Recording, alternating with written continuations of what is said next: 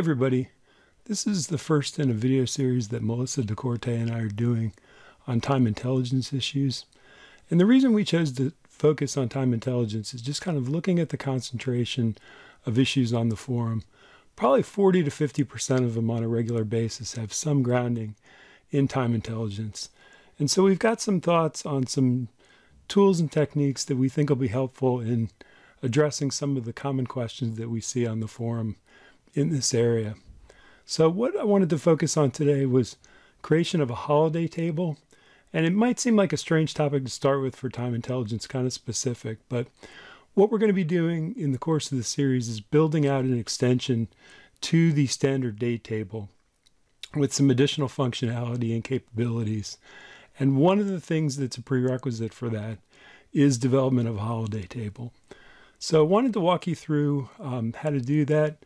It gets into some interesting issues of querying, of web scraping, some things that may be of general value beyond just the creation of the holiday table. So there are three ways we can do that. The first of which is really simple, which is just use somebody else's holiday table. And that doesn't make for a real interesting discussion, but I did want to mention it because it brings up a site that, if you're not familiar with, is a really great resource called Kaggle. And it's a site of public data sets that you can use for a variety of things. You can use it to build out your dimension tables. You can use it for practice. You can use it for special projects. And in this site, I did find a data set of federal holidays 1966-2020. So if that's the time frame that you need, basically mission accomplished. So we can go in and go into Power Query, pull this in, and take a look. So we just do our standard get data, text CSV, and then pull that in.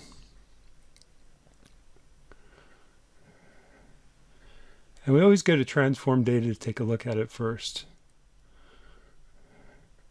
And we see a couple of things here. We see that it's got an index, it's got a date, it's got holiday. This is generally what we need for a holiday table. We also notice a couple other things about this. Is there are 484 distinct dates, but only 483 unique. And that a holiday table, like a date table, needs to have every entry unique. So in looking at this, for some reason, in 1989, they'd repeated Veterans Day. So what we want to do is go in here and remove our duplicates. Okay, so now we've got only unique records in here. And then what we can do is we can take and hide this index. So if we go to choose columns, and we don't need this column, just need date and holiday. And this looks pretty good. So we can take this, let's change the name here, U.S. Holidays 1966 to 2020, hit enter, and then we hit apply. And we're basically good to go if that's the extent of what we need. But there's a second approach that I want to talk about, and that is pulling data off the web. Okay, so now to pull data off the web, what we need to do is we need to find a website that's got what we need. And this one, Calendarpedia, just happens to have basically all the information that I think we need to pull this off. So we've got date, we've got holiday, we've got day of the week. And while we don't need that in our final table, it's going to be useful for a reason I'll explain in a minute. So if we go back into Power Query, we choose New Source and Web, and then we just enter our URL for that site.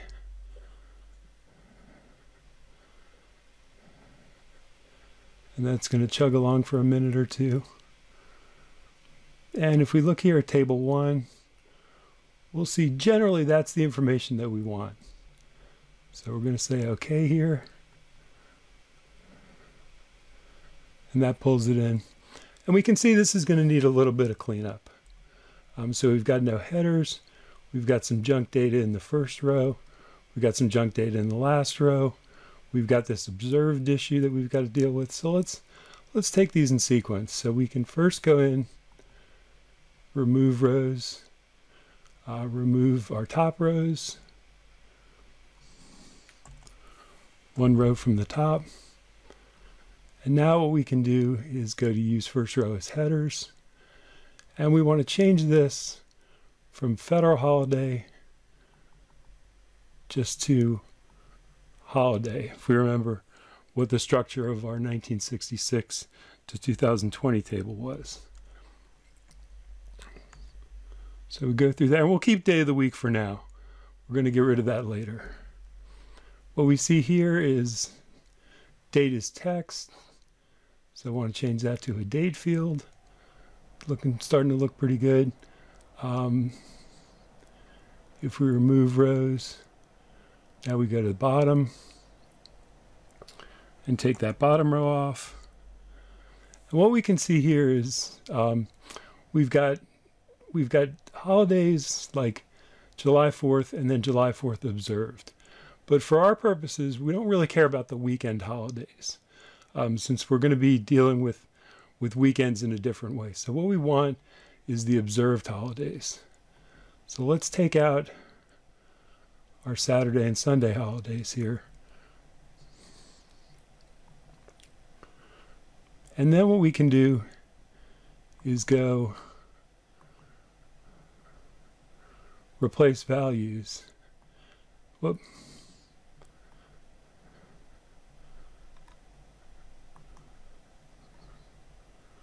Replace values and take out that observed marker. We don't need that.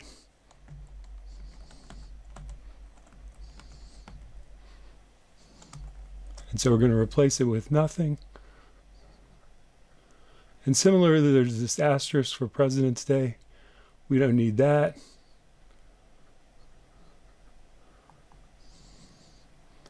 Again, replace values. And we take that out. And this is looking pretty good now. Okay, so what we can do is choose our columns. And we don't need that day of the week anymore. And we can rename this to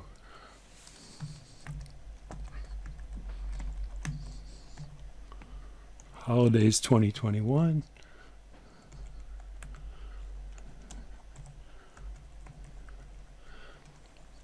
And if we only needed 2021 or just a year or two other than that, we could run this same process again, append the tables together, and we'd be done. But there's one more method. So let's say we're going to be doing a lot of forecasting into the future, and we want to grab our dates from 2021 all the way to 2029. That's going to be a lot of repetition. And so there's a third way we can kind of build a simple web scraper to take those in automatically, and that's what we're going to look at next. So the third approach we can take is to build a simple web scraper off that page that we already brought in for 2021. And the first thing we're going to do in order to do that is again go to New Source. But in this case, instead of pulling in a web page, we're going to start with a blank query. And if we go up here to Advanced Editor and we go to Source, what we're going to do here is we're going to specify the years that we want to pull into our query. So it's 2021 to 2029. Okay, and we see no errors here, so we're looking good. Hit done. And that creates a list, which is basically a column just of the years we want to pull in. We convert that to a table. Hit OK. And we'll change this from column 1 to year.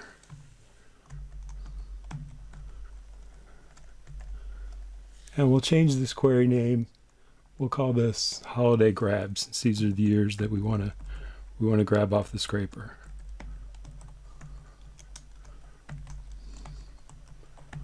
And you'll see in a minute what we're going to do with this. This is just some preparatory work. Okay, so if we go back into our 2021 query, we go to the advanced editor. What we can do is we can actually take this and turn it into a function. So instead of just grabbing one page, we can say parentheses year as number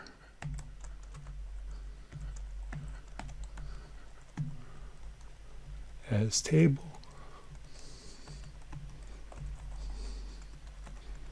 and give it the little symbol for a function. Clean up my typos here.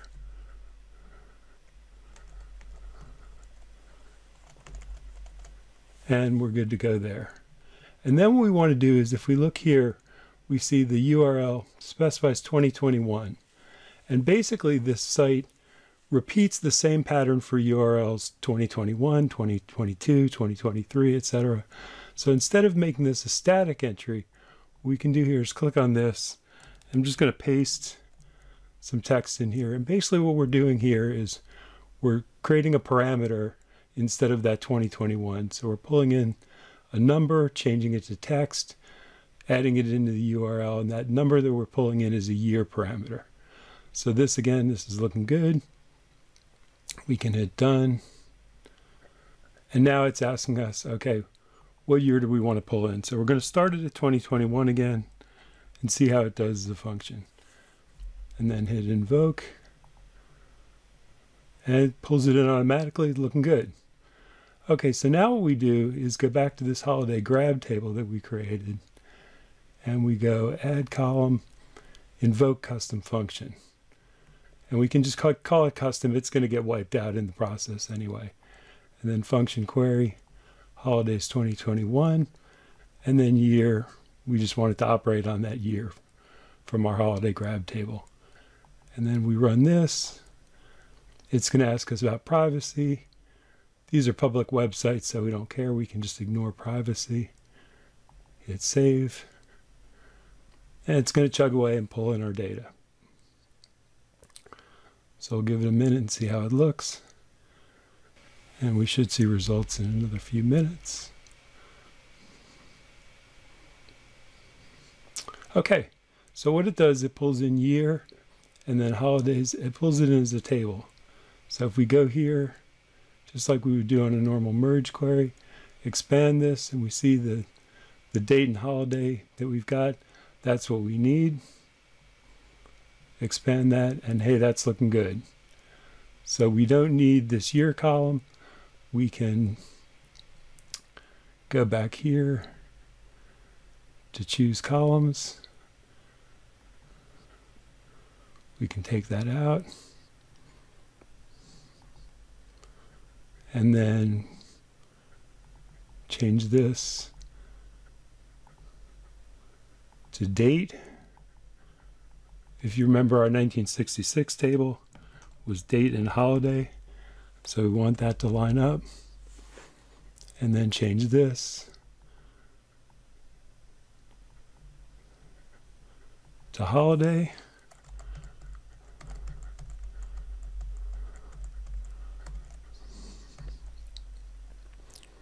Whoop.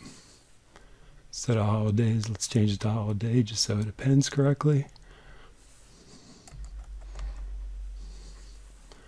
Okay, and now we can change the name of this from holiday grab to holidays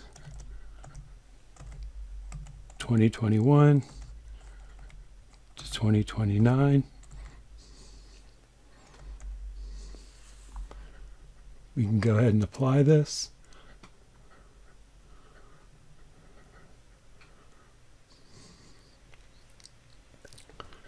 And now we're basically just one step away. Just need to wait till this finishes. Okay, and now if we go to append queries and append is new, just two tables. We've got our 2021 to 2029 table and our 1966 to 2020. Append those. And now we've got basically 50 years of holidays. So now the question is, let's close and apply here.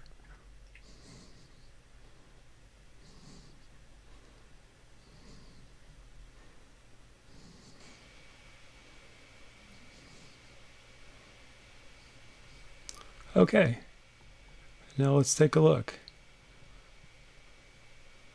So we've got this append one table. We can rename that to holiday.